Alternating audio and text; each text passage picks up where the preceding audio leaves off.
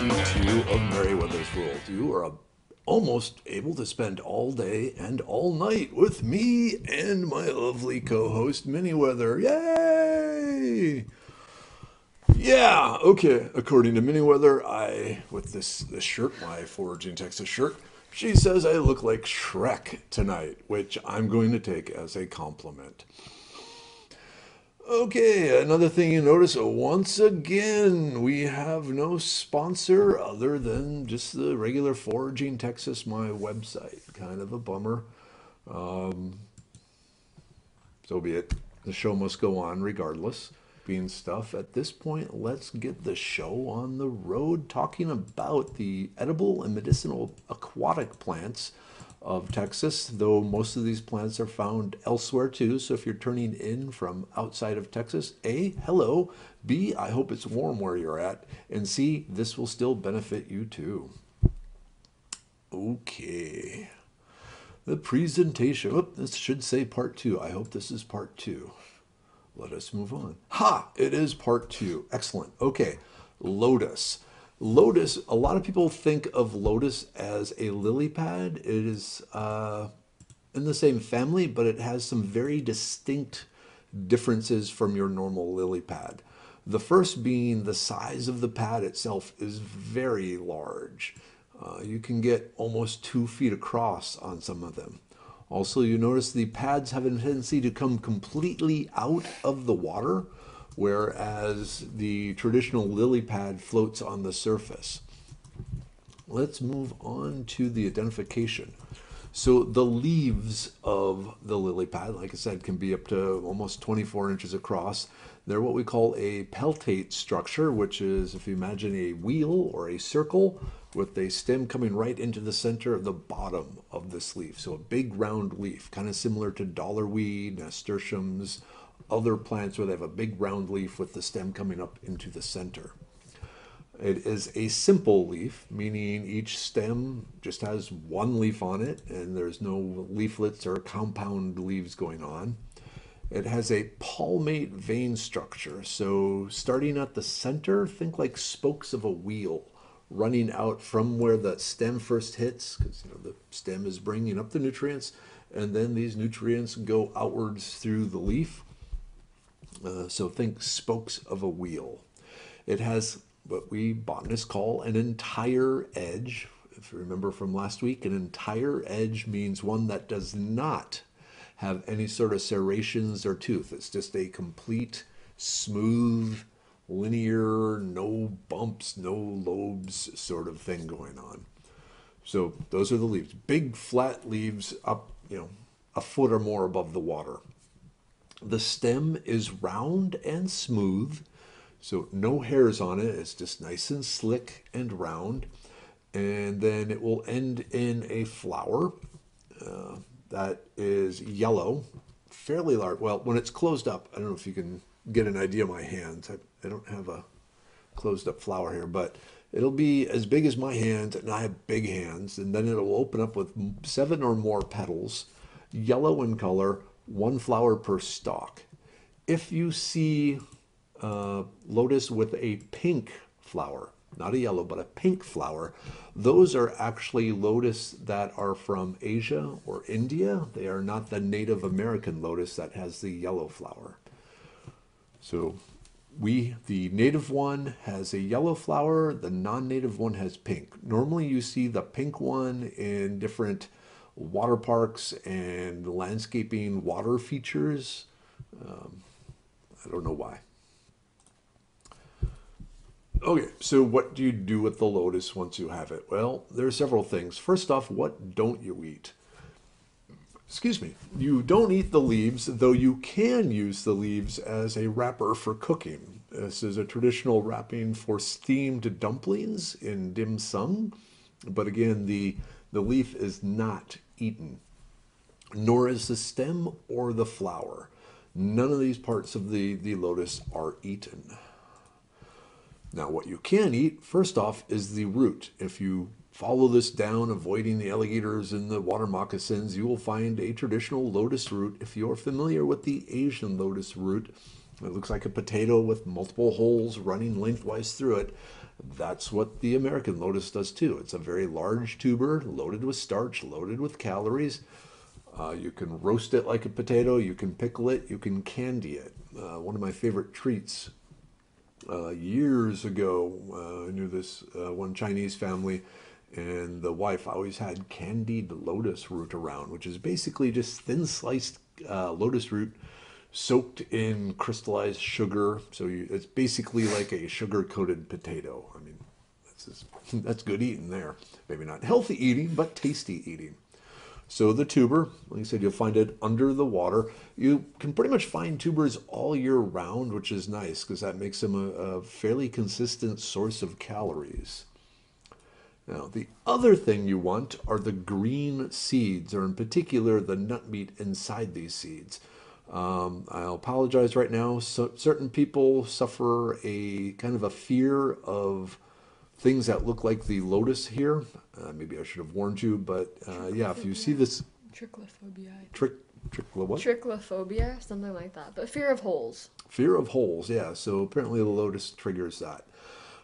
So you want to get these nuts when the cup holding them is still green, not turned brown, but still green. And if you peel it open, you can see the middle picture there. The nut inside, or the large seed inside, is still green also. If you peel that and split it in half, so you have to take the shell off and then split it in half, you have the little living plant inside, the germ there, the little green center. You need to take that out too, because it is very bitter.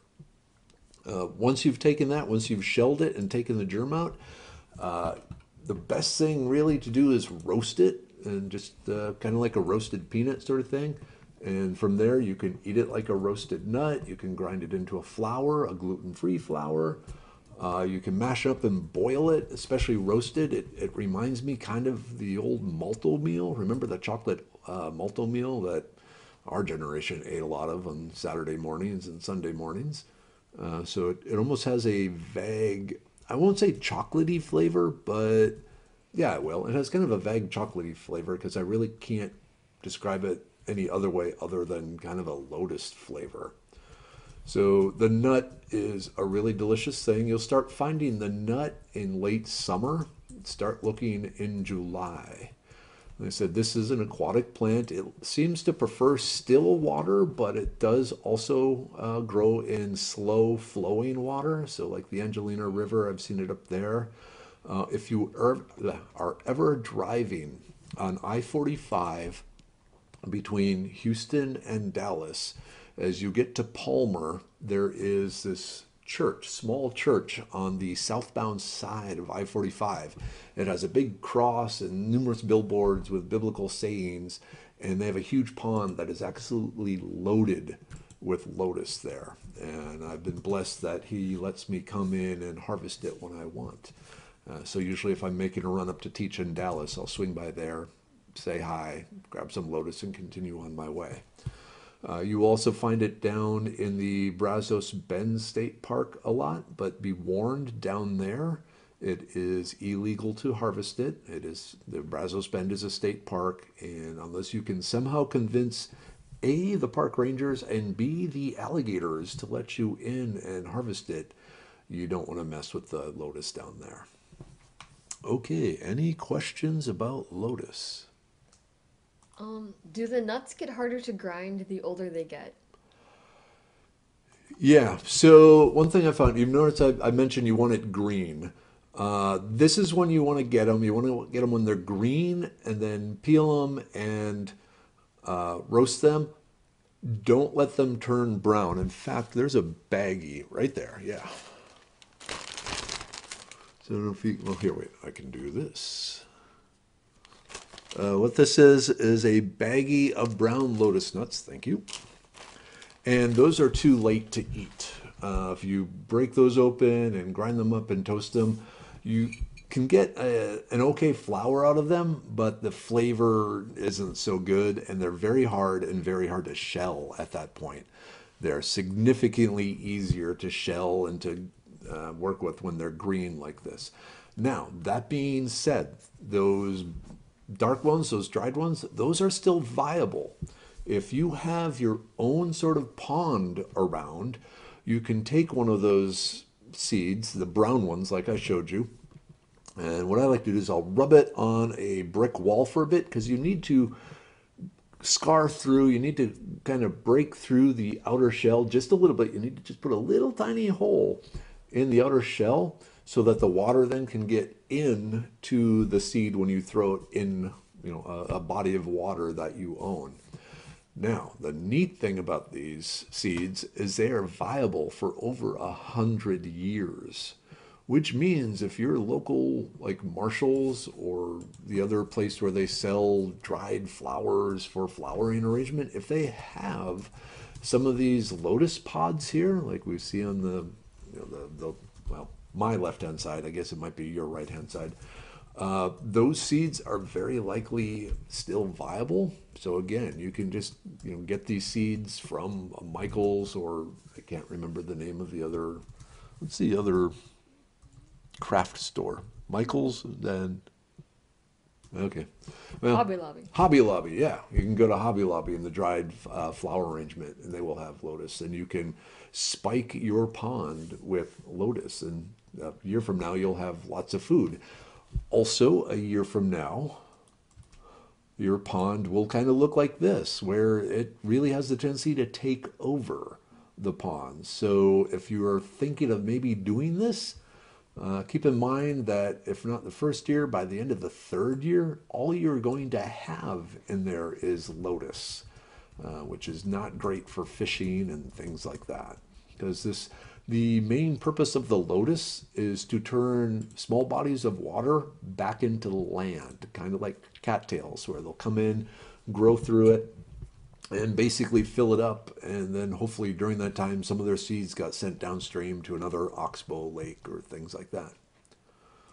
Okay, any other questions about lotus? Nope. All right, then let us continue on to lizard's tail.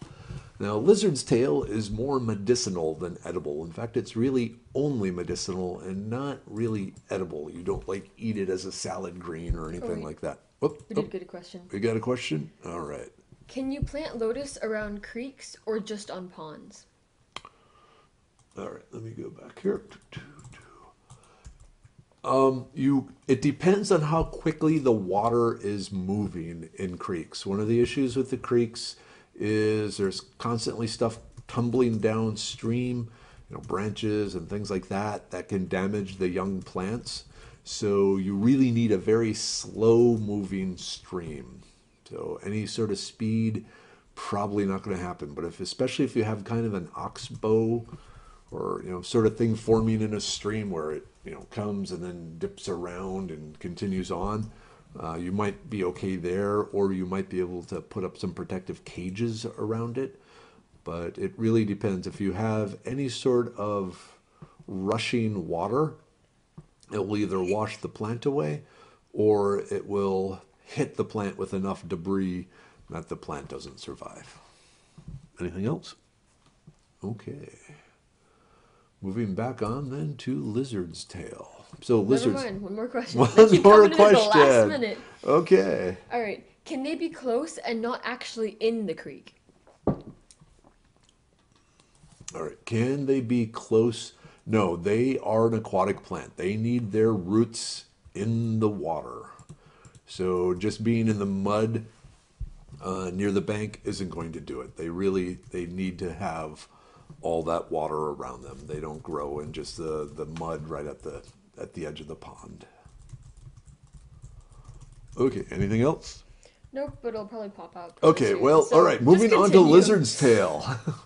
Like I said, this plant does grow right on the edge of waters, both still ponds and streams. It may creep just a little bit into the water, but mainly it stays right on the bank, right on the muddiest part of the bank. And as you can see from these pictures, it forms dense masses. The name lizard's tail, oops, where is my mouse? There it is, comes from the white clusters of flowers. People think they look like the tail of a lizard. So they called it lizard's tail because what better way to name a plant than by what it looks like. Looking at the leaves alternate up the stem. So you'll have a leaf here, and then a leaf there, and then a leaf here, and then a leaf there. Ignore this part of my arm. So think of the leaves as zigzagging up the stem. They are simple, which means you just have one single leaf, no multiple leaflet thing going on attached to the stem. The leaves themselves are heart-shaped, and then they have the palmate vein structure again, where you have multiple big veins all coming from the stem out to the ends of the leaf. And it has the entire edge, the smooth edge with no bumps on it. The stem itself is smooth, no hairs. It can be a bit jointed and angular. Walk like an Egyptian. So the stem will kind of go at angles. The flowers are very small. Basically, each little bump here is an individual flower. They grow on a stalk at the end of the branch, and it kind of curves over. Before the flowers open, they are green and tightly packed. And if you imagine a scaly lizard's tail, that's really what the green unopened flowers look like. So what do you do with this plant? Well, the leaves are not eaten, the stem is not eaten, the flowers are not eaten. What you want from this is the roots. Excuse me. And with these roots, you make a sedative tea out of it. So this was one of the preferred sedatives used, especially by Native Americans in the area, for colicky children. They would brew some of this tea, soak a bit of leather in it or rawhide, and give it to the kid to chew on and suck on. And then the kid goes out to sleep. Kind of like the Benadryl trick here. As far as how much, it's a little hard to tell, but basically stick with the standard 1 tablespoon of this in 1 quart of water. Boil for 10 minutes. Since it is a root, you can go ahead and boil it and see what happens. So, sorry. I got a kind of a snort of disbelief over here. So be it. So, no, I've never actually ever gave you any of the lizard's tail. I like you awake. You're a lot more fun than most kids. That's consoling thought. Yeah, well. So, the root mainly used as a sedative tea. There was also some historical records of the root being mashed up and being used on chapped skin as kind of a soothing agent on chapped skin, especially on a mother who is nursing. Sometimes the nipples can get somewhat chapped, and so they would rub a paste made from the fresh pounded root on them to help them heal better. So lizard's tail, swamp plant. It grows right up to the edge of the water, maybe just a little bit into the water, but it really likes the mud on either side. The last time I checked here in Houston, which was just this weekend, I know a place where there's a lot of this. It still had not sprouted, but it pops up in the late spring, grows all summer long. The flowers appear in midsummer. But then come winter, it all dies back, and so it all starts over again here. Like I said, probably another month before we start seeing it. As far as when you would harvest the roots, I would wait until the flowers are open. And then just, don't take all the roots, just take a few. All right, any questions on lizard's tail? Is maypop or lizard's tail stronger? Okay, for a sedative effect, I would put them pretty much equal.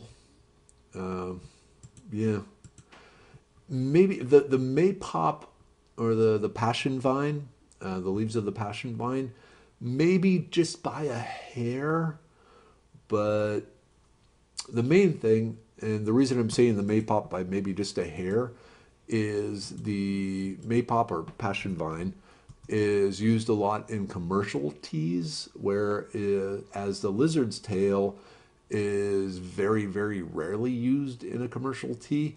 Now, it could just be that it's a lot easier to collect a whole bunch of passion vine leaves than it is to collect the lizard's tail root, especially since in the process of collecting the lizard's tail root, you would kill the lizard's tail, which actually leads me to think then or say that if you have a choice between harvesting passion vine leaves or lizard's tail root for a sedative tea, I would go with the passion vine actually, just because there's a lot more of it around. Anything else? Nope, Nope. not thus far. Okay, we're going fast tonight. Nut sedge. Sedges have edges. The nut sedges are these they always remind me kind of palm trees, where you'll have a triangular stem, and at the top you'll have long, thin bladed leaves, like big long leaves of grass. And then also coming from the very top, you'll have different stalks with tiny little green flowers that turn into tiny little brown seed pods that produce tiny, tiny, tiny little seeds. And if you follow it down, I see my daughter waving her hand. Let me talk about nutsedge here for a minute, and then we'll jump back. So you'll have the triangular stalk with the long blade-like leaves at the top, and then there will be also grass-like blades at the bottom. So let me just show that quick. I guess you can't really see it there. But the key thing about nut sedges is, like I said, sedges have edges. The stalk or the stem of the nut sedge is triangular, which you can see here in the picture of me holding it between my fingers. This particular nut sedge was actually fairly rounded. There are some that are downright razor sharp, just very knife-like edges. The leaves, if you look closely at them, they are alternating. Sometimes people will call them whorled. Whorled leaves, if you have a stem, the leaves come out in a circle right around the stem where they're all at the same plane, whereas the alternating, remember, they kind of zigzag around.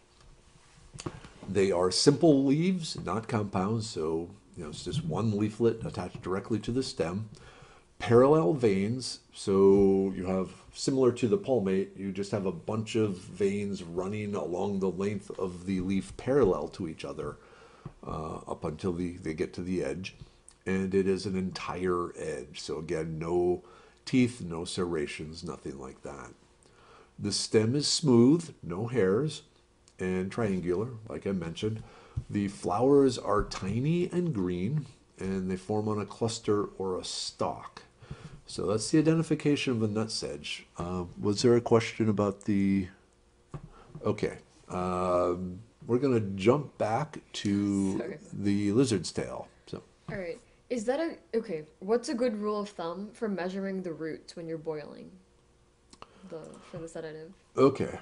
So first off, I recommend letting the root dry. So you would take this root and just hang it up somewhere with a root, usually more than 2 weeks. Give it a thorough washing before you hang it up to dry. You want to make sure there's no mud or dirt or anything like that that's on there. Kind of snip off the little rootlets coming off it, the little hairy roots. I would leave the bark on, or the skin on this. Hang it up to dry, probably at least 4 weeks. Chop it up into, when you're ready to use it, take a bit of the root and chop it up until you have a tablespoonful, like a heaping tablespoon.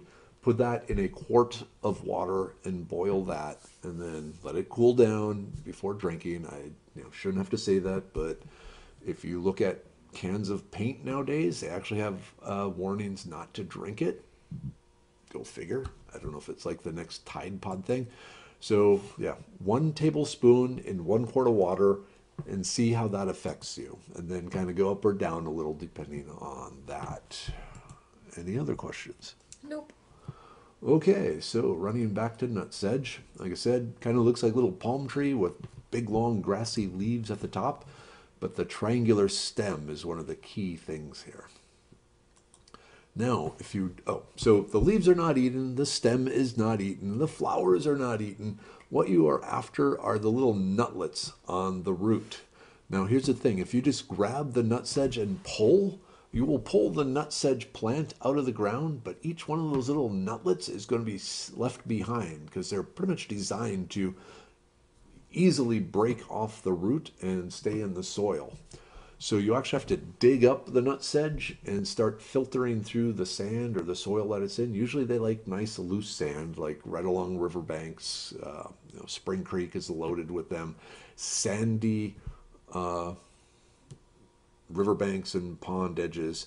Mud, they will grow in mud, but they're a little harder to clean out. So ideally, if you can find them in a sandy area, that will be easier.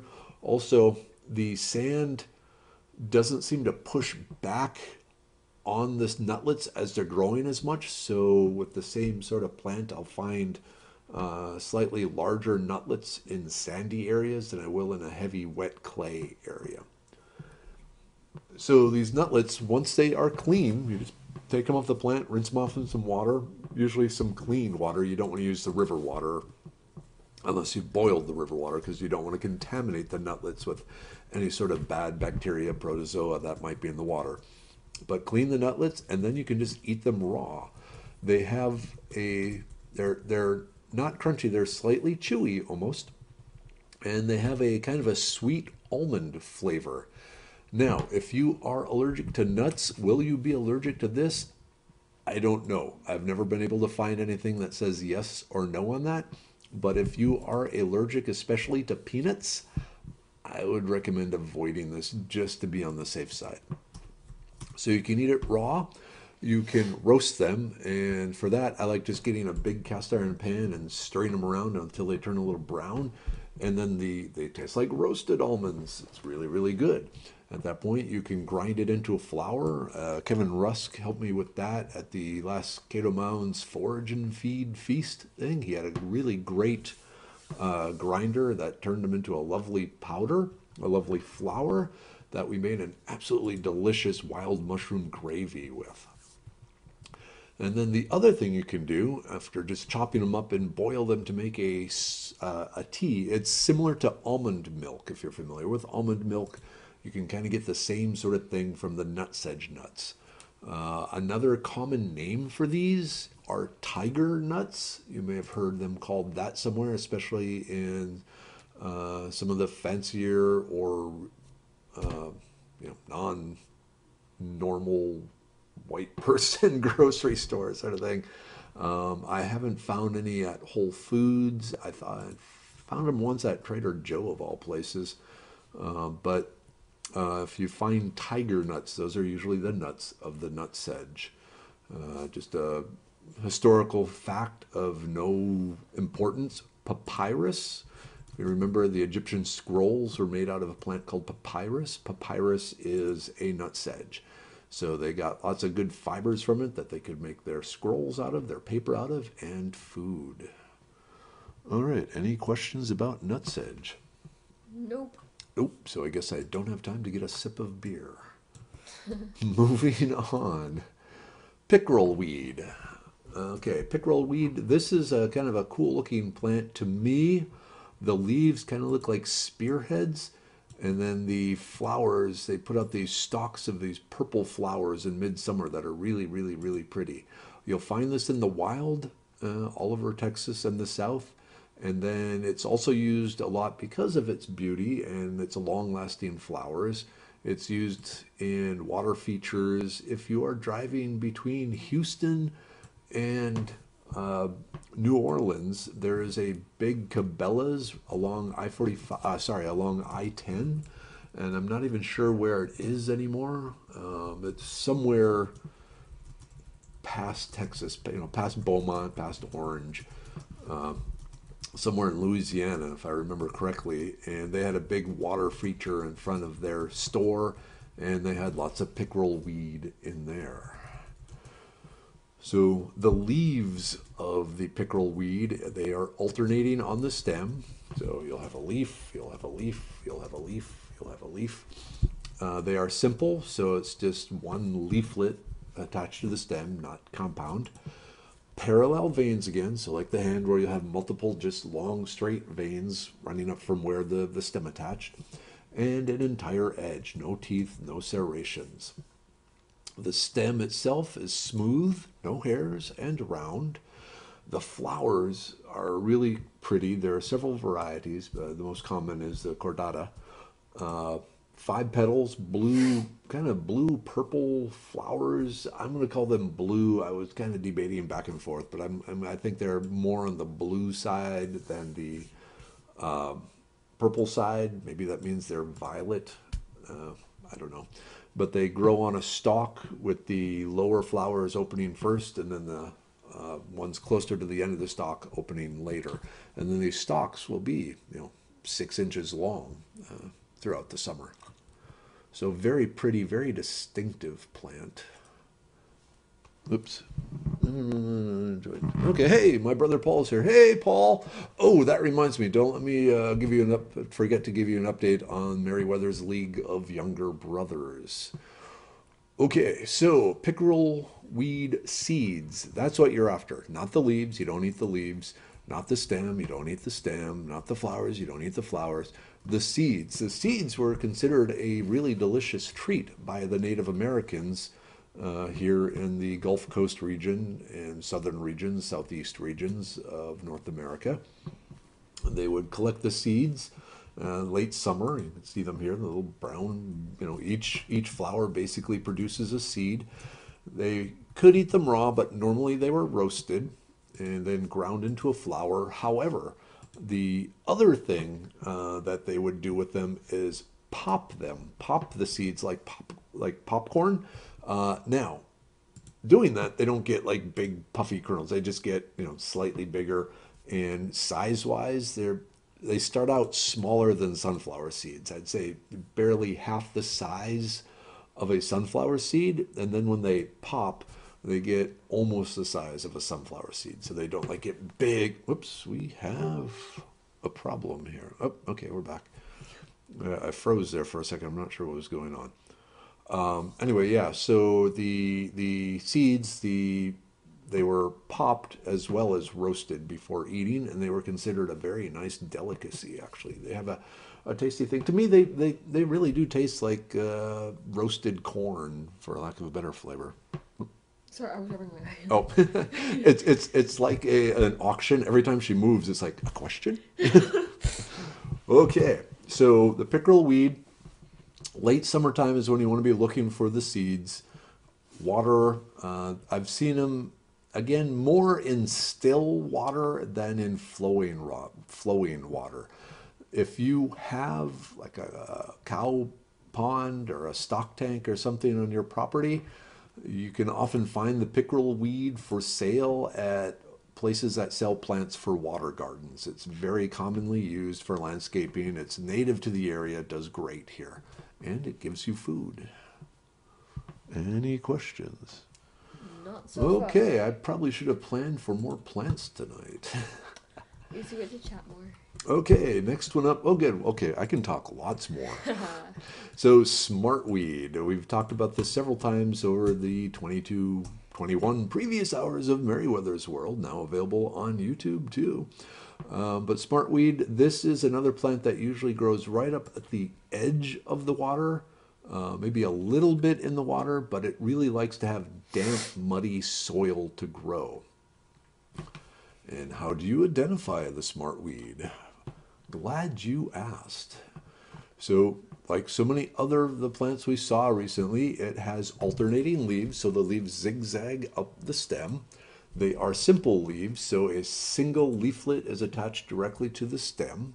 They have pinnate veins, so like everything else we were talking ahead, palmate or even our parallel or palmate veins, the pinnate vein, I tell people think of it as a Christmas tree where you have one main center vein that runs up and then all the other veins come off it. Think branches of a Christmas tree when you are thinking pinnate veins. And if you look really, really, really closely where the leaf attaches to the stem, you will see that the leaf then sends a sheath up the stem. And it was hard to get a good picture of this. I can see it here. Hopefully if you're looking on a computer, you can see from each leaf there's a little sheath that goes up the stem. The edge is entire. I think I mentioned that. No teeth, no serrations, nothing like that. The stem is smooth and round, and it has a tendency to kind of angle just a bit at each leaf node. So it's not straight up. It's kinked. So it kinks one way, and then the other way, then the other way, then the other way, every time a leaf comes off it. No hairs. The flowers are tiny. They grow on a stalk at the end of the branch or at the end of the stem. Sorry. If you have the plant branching, it will branch some, but not much. You will get the leaves, or sorry, the flowers ending at the end of each branch too.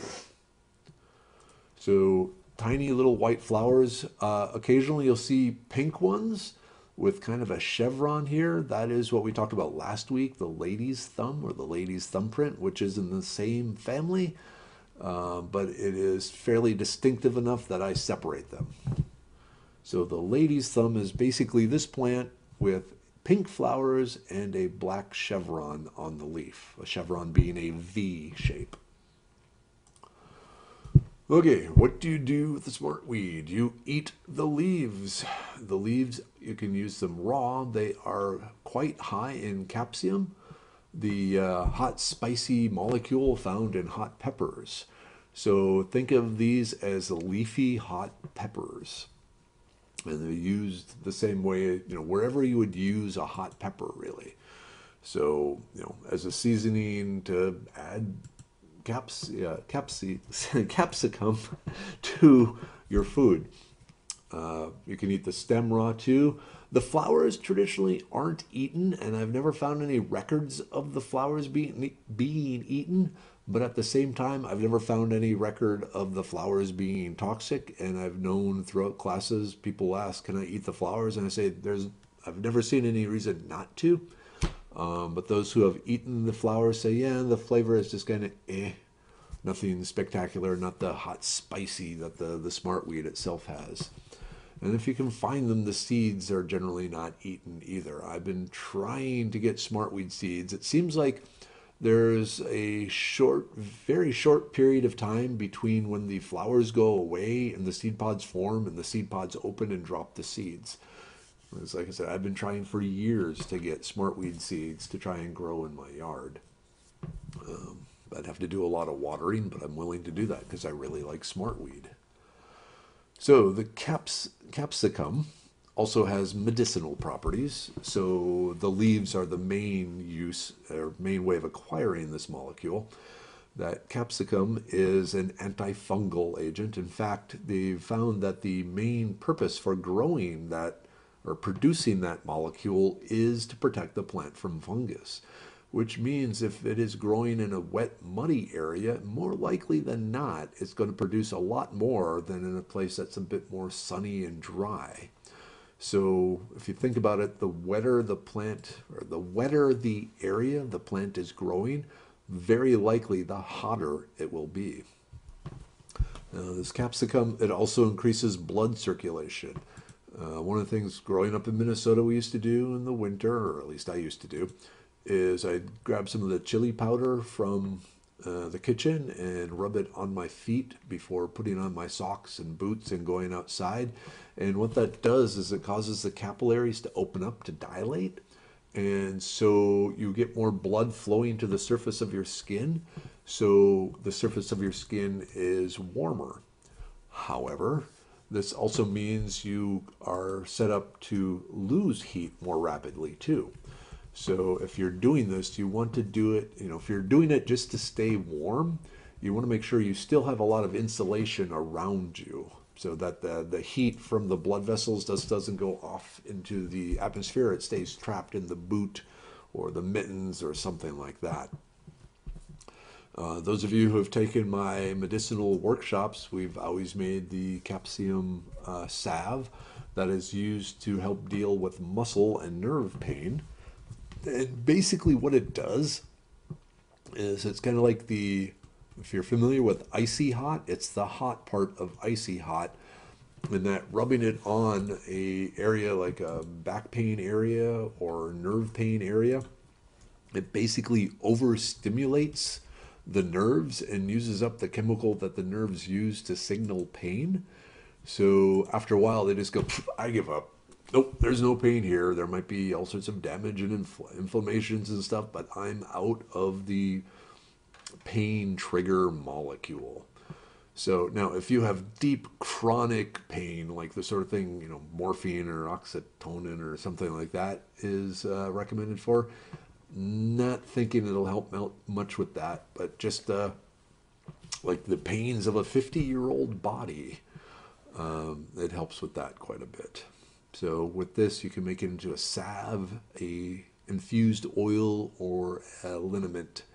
With the salve, well, the oil, you basically dry the leaves and do a hot infusion of the leaves into something like sunflower oil or safflower oil or grapeseed oil. You can use olive oil, but the sunflower seed oil and the grapeseed oil are better skin penetrants than the olive oil.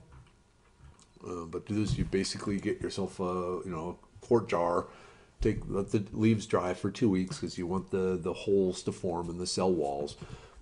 Put them about half full in the jar, and then add oil. So the jar is full, so it's like this much plant and this much oil, so equal amounts. There's going to be oil in amongst the plants, but oil on top too. Seal it up. Bring some water to a boil around 9 o'clock in the evening. Set the jar in the boiling water and immediately turn off the heat, and then just let it sit in there overnight in the hot, hot water. The oil and the leaves will heat up, the water will cool down, but you'll get what we call Brownian motion. Everything will be moving really quickly from the heat, and so the capsicum and the other molecules that you're after will kind of work their way out of the leaves. You do that 3 nights in a row with the same jar. So 3 nights in a row, you want to take the jar, set it in boiling water, and then turn off the heat and let it sit there overnight in the warm water and let it just cool naturally. After 3 days, you'll have done a pretty good job of extracting the capsicum. And so you strain out the plant material, and then really you probably want to store this in the refrigerator just to keep it fresh, but it should be pretty shelf stable. If you, instead of an oil, you want to make an actual salve or an ointment, then you want to start mixing melted beeswax into it, and basically melt the beeswax, warm up the oil some, pour the beeswax in, stir it up. I recommend starting with 14 grams of beeswax per 2 cups of the infused oil, and see what the consistency is there once it's all well mixed up and cools down. If it's still too greasy, you can add more wax. If it's too hard, you got to remelt it and mix in some more of the infused oil. Liniment, that just is a tincture, an alcohol tincture made with a non-consumable alcohol. Now, the only consumable alcohol is ethanol from a molecular point of view. So a liniment is made with, say, isopropanol, usually like a rubbing alcohol, or mainly just the isopropanol, which has kind of the same dissolving ability of ethanol, but you cannot drink it. Remember, the isopropanol is poisonous to consume, but it's okay to rub on your skin. That's why they call it rubbing alcohol, and it will help lay the capsicum in and help it get into your nerves and kind of settle things down. Okay, a lot of information. Any questions? Oh, good. We have questions, which means I can have a sip. Is lady's thumb or smartweed hotter? Okay, is lady's thumb or smartweed hotter? It really varies more on the growing condition than the species, if you will. Of the two, normally the lady's thumb, it likes, or it can at least handle sunnier areas than the smartweed can. The smartweed usually likes shady, wet areas, whereas the lady's thumb you'll find in sunny, wet areas. And so just going back to the capsicum is an antifungal. You might have a bigger issue with fungus in a shady area. So if I had to guess, I would say the shady grown smartweed might have slightly more capsicum in it, but I've never had a chance to do a side by side taste comparison. So it's basically just a swag or a scientific wild ass guess as to the smartweed being hotter. Anything else? Is the stem spicy too? The stem is spicy, but not as spicy as the leaves. Again, another scientific wild ass guess because I'm full of these, but based on years of study, the leaves are more likely to suffer damage than the stems just because the stems are tougher. And so the plant wants to make sure that the leaves are protected more from any sort of fungal infection than the stem. So, but just from simple taste testing, yeah, the leaves have a higher, slightly more noticeable level of capsicum in it than the stems. Anything else? Can smartweed be infused with DMSO? All right, I knew someone was going to ask that. Yes. Who was that? Who was that? Come on. Don't quite remember. Oh, okay. Yeah. So if you get your hands on DMSO, we talked about DMSO a number of weeks ago, and that the DMSO has a very special magic power that it is absolutely excellent at penetrating human skin, and anything that is dissolved in the DMSO will ride with it and be absorbed too. I remember back in the 80s, it was very common for long distance runners to crush up aspirin, dissolve them in DMSO, and then rub them on sore knees and sore ankles and hips and so forth, and would get really almost instantaneous relief. My dad still uses a DMSO based horse liniment type stuff pain reliever on his back. He's had decades of back issues that he really swears by. That being said, DMSO, there are some cautions. There is, it's not the best molecule for your body. It's not the worst, but long, consistent, daily, multiple daily use of it, it can lead to health hazards. The biggest being there is a slight uptick in cancer. So it's really something that I would recommend for just once a week or so, just in extreme cases rather than a daily wear. Even though, like I said, my dad is using it pretty much daily for decades, but still, he has incredibly good genes. So I think he's pretty much resistant to cancer. Knocking on wood, praying to God. Anything else? Another one. Yes. Which horse liniment? Oh. Ask me after class. I actually took a picture of it because it was so good.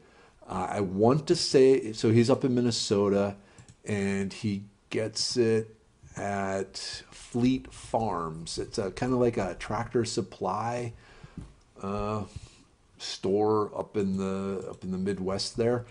Now it's called a horse liniment, but it's also can be used on humans. I can't remember now if the label, if it warned against using it on humans or if they winkingly said good for humans too. But I will look it up and I will try and figure that out. Excuse me, for you. Is there others? What season does this grow? All right, this is a summertime plant. I've already seen it growing now. So really, it grows all year until a really hard freeze knocks it down. During the winter months, it can look kind of ratty-tatty because it stops putting out new leaves and the leaves that are on there get kind of beat up. But starting now and through Thanksgiving, it's going to be around, like I said, in the wet areas. It doesn't grow necessarily in the water, but it grows right up to the edge. Any others? Nope. All right. Moving on. Wow, 8:51. I need to keep track of the time here. Okay, actually, I think this is the last one I had up for today. The spatterdock, also known as the water lily. This is the most common water lily probably in North America. When people think water lilies, this is what they're talking about. And I will tell you right now, if you are reading some sort of survival book, like, oh, say the U.S. Military Guide to Wilderness Survival type thing, or survival, I can't remember what field manual it is, but it talks about eating the root of this. A number of other books talk about reading the root to this. Let's talk about eating a spatterdock.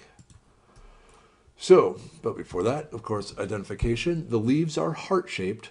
Remember, the lotus were round, a complete circle, whereas a spatterdock actually has a cleft in it. If you remember Pony's Flip mentioned way back, for those of you who have been watching since day one, the spatterdock, think of it as heart-shaped because it has that deep cleft in it.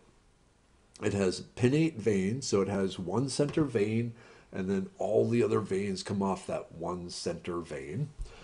An entire edge, so no teeth, no serrations. It's all just one single line. And generally, it will be floating on the surface of the water.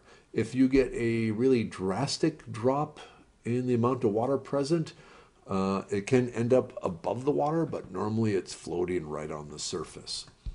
The stem is smooth and round. The flower is kind of distinctive. It looks like a yellow golf ball almost. It's not quite the size of a golf ball. It's about an inch across. I think if you go back one. And then how many petals did it have? Oh yeah, 5 petals.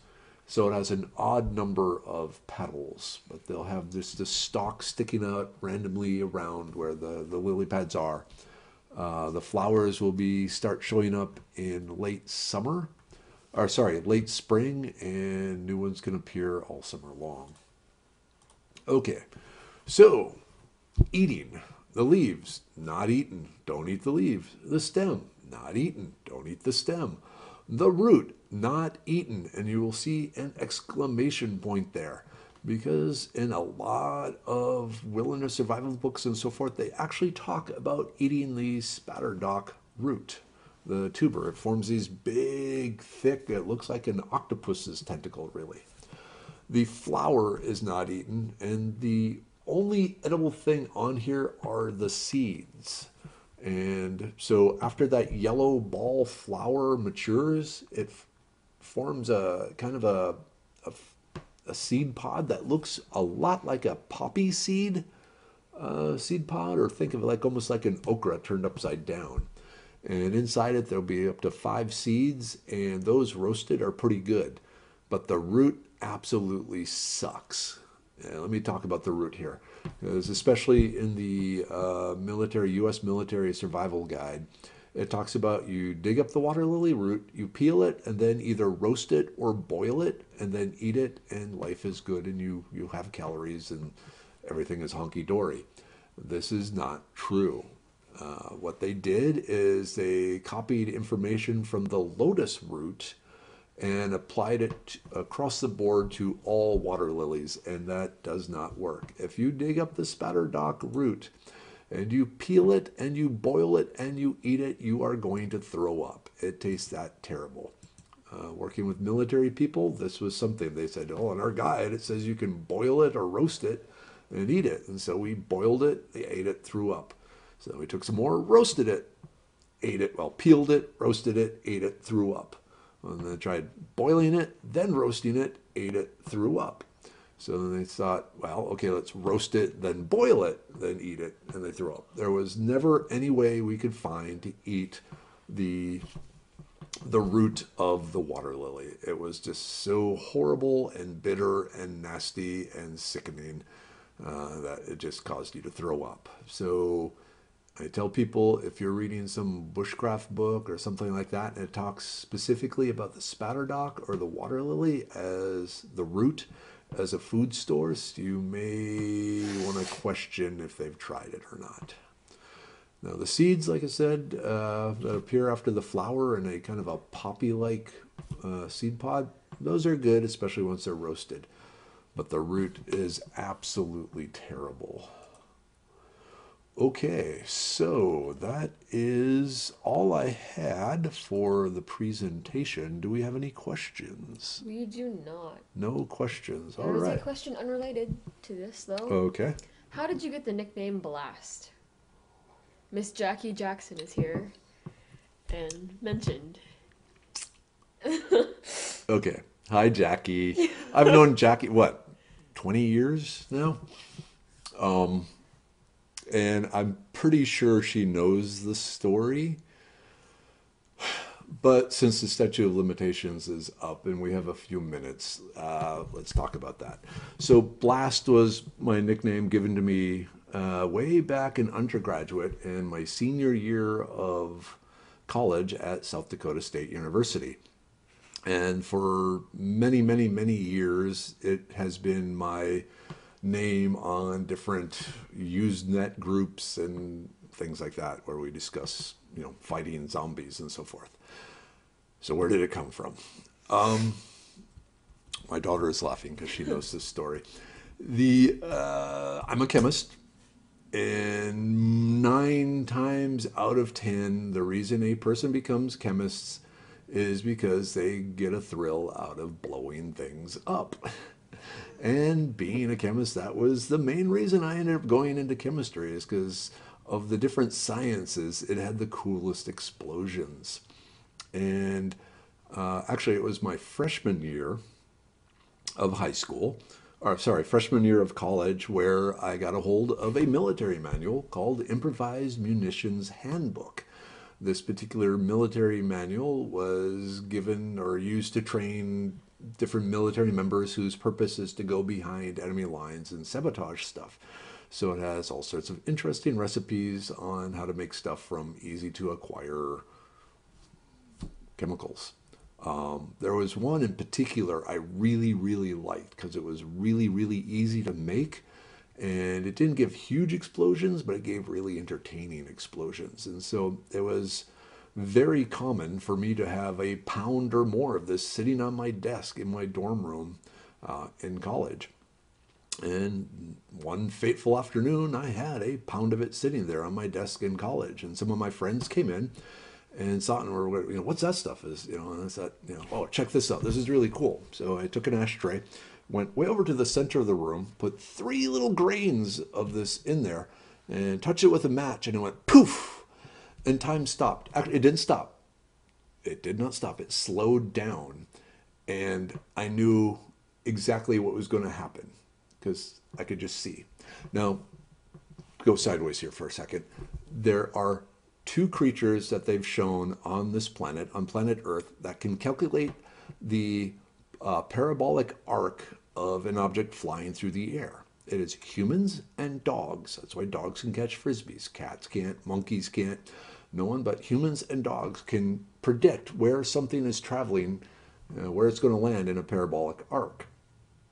And I saw exactly where one of those burning grains was going to go.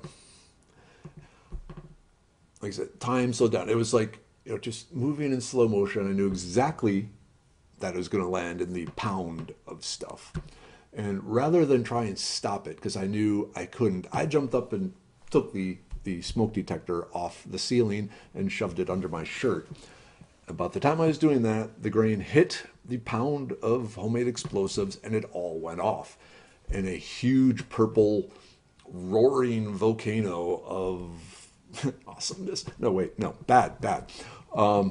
So we're in a normal dorm room. It's what, maybe 10 feet by 10 feet square, 8-9 foot ceilings. It took probably 15 seconds for this to burn. Big purple flames. During that time, well, when it ended, you couldn't see anything in the room. There was so much smoke, you could not see your hand this far in front of their face. It was just pure smoke. Sunday afternoon, probably around 2:30. All I could hear were my friends actually rolling on the floor, laughing their asses off. I couldn't see anything, but they were rolling on the floor, laughing, because I had just blown a hole through my desk. There is more to that story, but that is limited to campfire type activities. But ever since then, my nickname was Blast. The whole Merriwether thing didn't show up until years later when I was out with my hiking buddies. Okay, so I am going to end it here unless there are any other Words questions. of wisdom or update on League of Brothers? Oh, okay, yeah. So the Merriwether's League of Younger Brothers. I've gotten the list together. It's sitting on my boss's desk. When she will finally get around to going through and picking the people, I don't know. I keep bugging her on it. But I was really hoping by the end of this week we'd have stuff shipped out, but that's not going to happen. So those of you who that contacted me and reached out to me, yes, I'm still trying to get the upper management do what they said they wanted to do. And then I know we're running late here, but I'm going to save the words of wisdom for next week. So at this point, I guess if you got to come All closer right, I this see way. how it is. Uh-huh. All right, bye bye everyone. We will see you next Bye. week, next Wednesday at 8. Bye.